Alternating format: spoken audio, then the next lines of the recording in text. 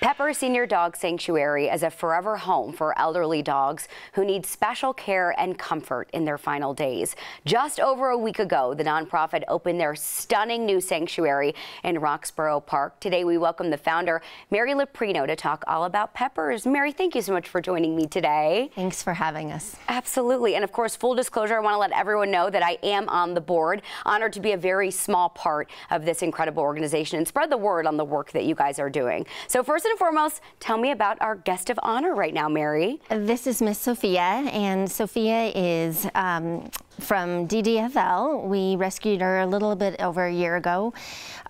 She has a severe heart murmur, but is doing really well with us.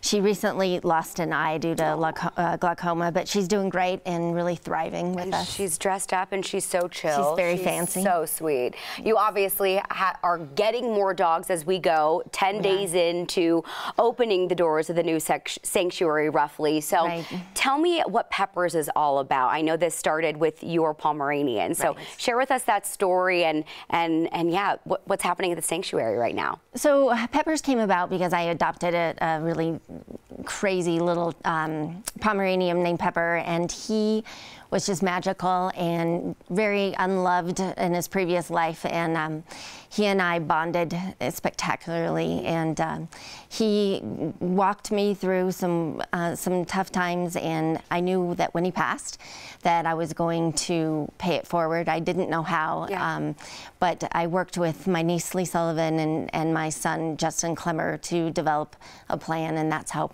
Peppers came about. And Peppers, we adopt from high kill shelters, only shelters. We don't take owner surrenders. We take the dogs that are basically unadoptable. They've been in probably 6, 7 shelters before. Because of medical needs or maybe some behavioral problems, they are not suitable for a standard adoption. So that's where we come in. Sometimes we're a hospice. Sometimes these dogs are with us for a number of years. And they are just loved until the very, very end. We have an on-site medical clinic, so they never have to leave. They are cared for by a wonderful staff and lots of volunteers. And the sanctuary is just so stunning. You all absolutely need to come check it out when you get the time. Mary, I want you to share with everyone what support do you guys need right now with just being less than 2 weeks from opening your doors? So right now our biggest needs are things that are items that are on our Amazon wish list, and also donations that you can find a link to get to from our website.